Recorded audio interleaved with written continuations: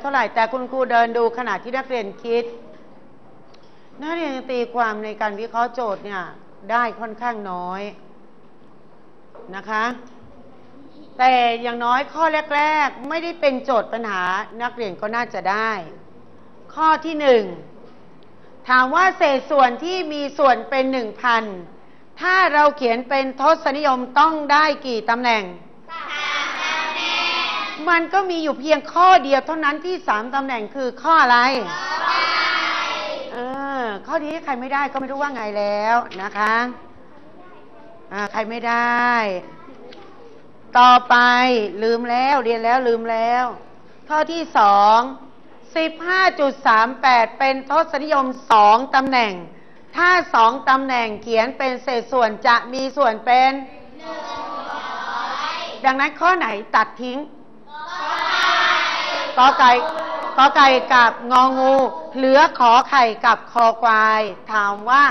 ขอไข่ถูกหรือผิดผิดตรงไหนคะอะไรคะโอ้โหเธอคิดมากเหลือเกินนะคะผิดตรงไหนเอ่ยที่เดียวมันมีจุดมันต้องไม่มีจุดดังนั้นคำตอบคือข้อคอควายต่อไปข้อที่3การบวกตั้งหลักให้ตรงกันข้อนี้ตอบข้อขอไข่ข้อที่4เหมือนเดิมตั้งหลักให้ตรงกันปรับตำแหน่งให้เท่ากันตอบข้อไหนคะขอควายงองูค่ะต่อไปข้อที่5เวลาครูนำจุดออกดังนั้นถามว่าก่อนอื่นแบบถ้าสมมุตินักเรียนบอกคิดไม่ทันเราจะต้องเดาเอาถ้าเราจะต้องเดาเอาตัดข้อไหนออกมองด้วยเหตุผลตัดข้อไหนออกคอควายกับขอไข่เพราะมันมีกี่ตำแหน่งมันต้องได้กี่ตำแหน่งโอเคนักเรียนก็เลือกตอบ2ข้อนี้ดังนั้นต้องไปหาผลคูณคำตอบคือข้ององูต่อไปข้อที่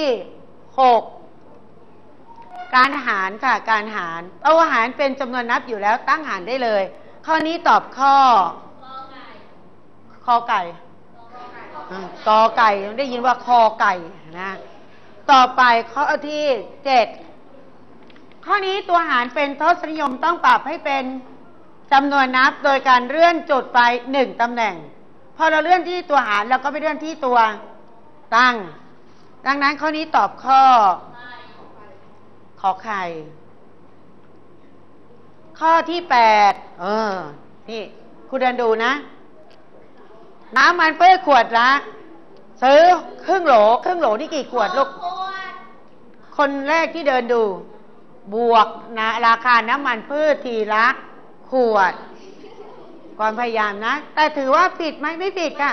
จำนวนน้อยบวกได้บวกไปเลยทีละขวดอีกหนึ่งไม่รู้คำว่าครึ่งโหลเนี่ยมันคืออะไรก็เลยไปจับแยกออกเลยอย่างละครึ่งเอา38บวก78บวกได้ไงนักเรียน38บวก75บวกได้ไงมันคือจำนวนเดียวกัน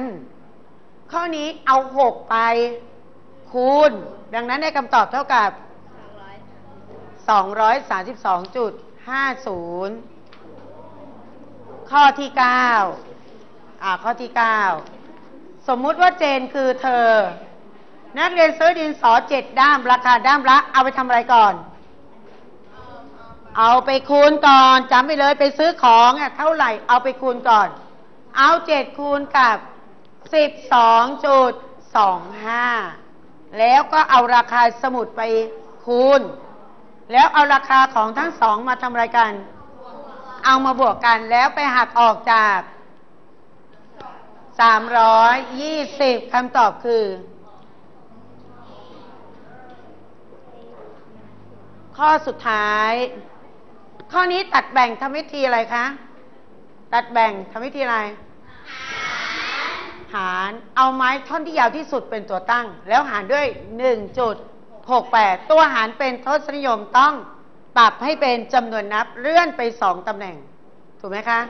นักเรียนหรือถ้าเรานึกถึงกว่าความจริงแล้ว 1.68 เนี่ยมันก็คือความยาวเมตรประมาณเลยเมตรครึ่งนี่น้อยกว่า 1.6 นะคือ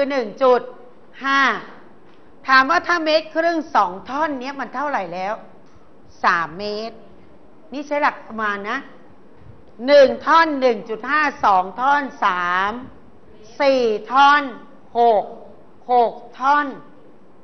9ถูกไหม8ท่อน12เกินไหมเกินดังนั้นอะไรที่ตัดทิ้ง10 9 8ดังนั้นคำตอบเห็นไหมเราคิดแบบประมาณโดยไม่ต้องหารนะคะดังนั้นคำตอบคือ7ค่ะ